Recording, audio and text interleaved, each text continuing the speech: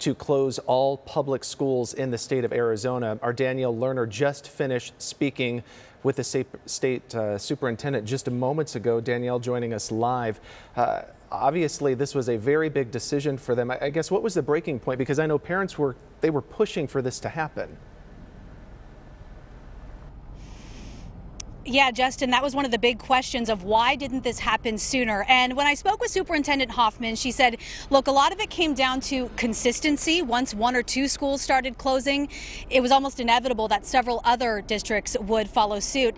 And also, they met earlier today, Superintendent Hoffman and Governor Ducey, and just decided we need to be a unified front in this. We need to have a unified plan for that consistency that they spoke about. Also interesting, I asked if the fact that the Mesa Education Association and the Arizona Education Association, they were pushing hard for this statewide closure for the last couple of days. Those are the two largest groups for education professionals in our state. And she said, yes, that did play into this. But also, this is interesting, teachers expressing their concerns for their own safety. They said they have several older teachers who didn't feel comfortable, who maybe have underlying health conditions.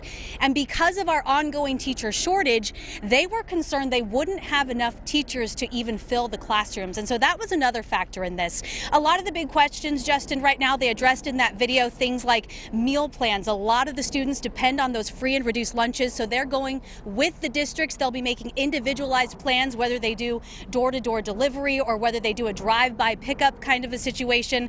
Also, pay. A lot of people on Twitter especially asking me to ask her about teacher pay and especially certified staff as they're hourly. And as you heard in that video, she reiterated they are working on some legislation to make sure there is no interruption in pay. So again, a lot of questions. They also brought up state testing. She said they do have a flexible window for that, and so they're possibly looking to see when the students may have to do standardized testing. But there are so many questions still and so many different parts in this. For instance, some people bringing up remote learning, and are some of the schools going to send home material with the students? Well, Superintendent Hoffman brought up not everybody has internet at home. And so there's going to be a lot of individualization to this, as she mentioned. But as you heard in that video, they are going to keep giving continuous updates. She said they have constant meetings pretty much all throughout the week. And Justin, I asked her if those here at the Department of Education are doing any sort of social distancing. And she said, yes, she has several people on her staff who are able to telecommute.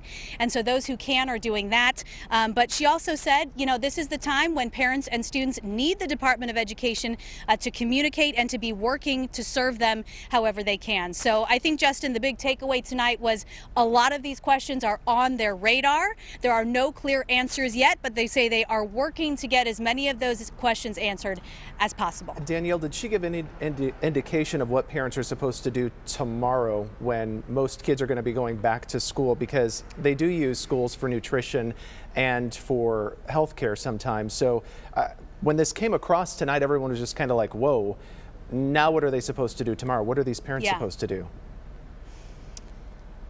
Yeah, well, and it's hard to say for tomorrow because, like you said, this decision just came down. So she said a lot of those questions may vary district by district. So it's a good idea to check your district's website. I know a lot of the school districts have been great about updating the information. They have special sections regarding COVID-19.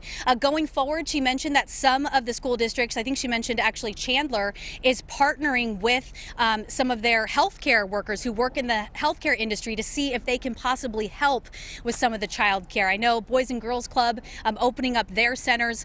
Part of the problem here, though, is they don't want all of these students now congregating in another area, such as a daycare center or another facility. So she said that's why they were hesitant at first to do a statewide closure.